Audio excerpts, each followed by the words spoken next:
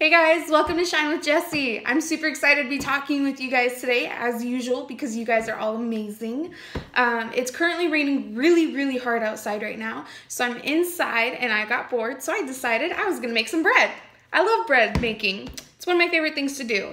But as I'm sitting here, I was kneading the dough and I was thinking about how important bread is in the Bible. It's a very big theme throughout the Bible. It's what gave biblical people sustenance, it gave them something to eat so that they could survive and live on. Jesus, when he fed the 5,000, he split up fish and bread and fed people with bread. And Jesus himself was called the bread of life. Bread is a really big deal in the Bible. And I was thinking a lot about that, and which got me to thinking about communion, Since quarantine, we haven't really been able to come together as a church family and do communion together, which kind of sucks because that's one of the most amazing promises that God gives us. And I've just been thinking how I miss my family, my church family. I miss you guys. I miss seeing you all the time. I miss sharing bread with you. And I know that when quarantine is over, the most exciting thing for me when I get to see everybody again is when we get to do communion together. So how did communion start? If this is such a big deal nowadays, what is communion? How did it start? What does it mean? What's the point of it?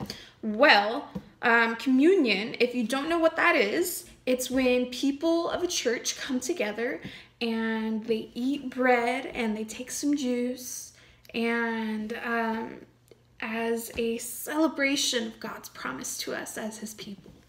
And so the very first communion was kind of strange because we know today that the bread represents Jesus's body when he was on the cross, and the wine or the juice represents his blood that was spilt for our sins and so that he can free us from death. And we know that now. That is knowledge, that is insider knowledge that we have today. But at the very first communion, they did not know that. The only person who was present, who really knew how big a deal communion was Jesus himself. So when Jesus had the first communion, he was in the upstairs of a house of a friend of his. He was sitting with all of his disciples, who were his closest friends, and they were sharing a meal together. It may have seemed just like a regular everyday night where they were just eating together. But it wasn't an ordinary night. It became the start of a tradition that the church will do for millennia. We have been doing communion since Jesus himself did it with his disciples. And I think that's really cool. So on that night, when Jesus gathered his disciples together for the first communion, they were just relaxing, eating dinner. They're all friends, so they might have been joking around or laughing, sharing stories, reminiscing. At that point in time, they were kind of running away from being persecuted, and so they were also in hiding. So Jesus, when everybody's upstairs and they're ready to eat, he starts passing out bread.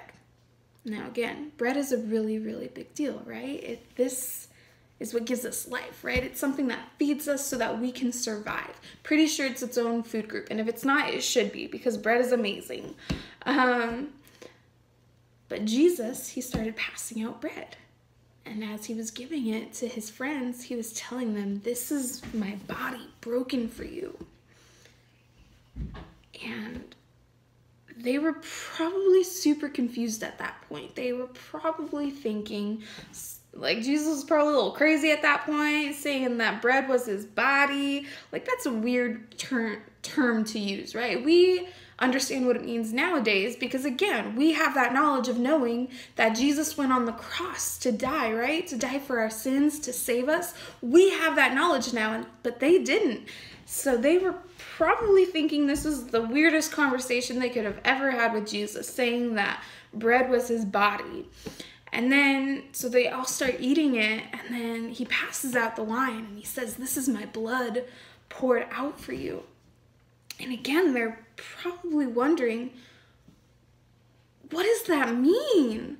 I mean, this is wine. Hopefully there's no blood in it. That's gross. What does that even mean?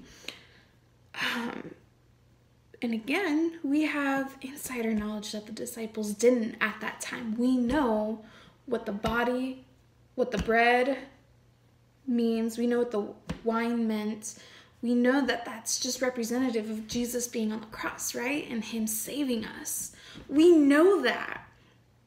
And we also know that at the very first communion, that was the same night that Jesus was betrayed by one of his closest friends. Now that's a big deal. It's a really big deal because Jesus knew that he was going to get betrayed that night. He even told them, one of you guys is going to betray me. One of you guys is going to sell me out, and I'm going to have to die because of it. And the disciples were all looking at each other, probably thinking that can't possibly be any of us. We all love you so much. None of us would ever do that to you. None of us would ever want to hurt you. We'd never want to sell you out. We'd never want to do anything bad to you. But Jesus knew that one of them was going to sell him out. And because of that, he was going to go on the cross. He also knew that one of them was going to deny ever even knowing him. Not just once, but 3 times. He knew that one of his friends was going to tell everybody that they had no idea who Jesus was. And he knew that. And he also knew that one of his friends wasn't even going to believe him when he came back from the dead, when he rose again. They weren't going to believe that it was Jesus. He knew all of this. He knew that he was going to be betrayed, backstabbed. He knew that his friends, some of the people that are closest to him, were going to do some very awful things to him. And yet, despite that, he invited every single one of them to dinner that night. And he gave each and every single one of them some bread, and each and every single one of them some wine. And they all got to eat that night. And they were all in the presence of God himself, who knew that he was going to be broken and poured out for them. He knew that they were going to betray him. He knew that they were going to deny him, and they knew they were going to doubt him. And yet they were still invited to this wonderful meal. You see, this meal isn't just, a bite of bread and a sip of juice. It's not just food in and of itself. While food is definitely a big part of it, it's not just that. This is the promise that God has given us, right? This promise that when he died on the cross, it was for every single one of us, even the ones who betray him, even the ones who deny him, and even the ones who doubt him. That promise still stands for every single person, not just the people who are his closest friends, not just the people who care about him most, but even the people who don't, even the people who deny. And that's a really big deal, because that means that it doesn't matter what you and I do. It doesn't matter if we say we love God or we hate God. That promise still stands for us, that he is going to be with us, that he died for us, that is never going to change, and that's never going to get taken away. Now, right now, we might not be able to hang out and do communion together. We might not be able to break bread and drink juice together. But the awesome thing about communion is, well, yes, it's good to be together, and it's good to break bread together, and it's good to have communions together and fellowship together. All of those things are really good things, but those are not the promise of God.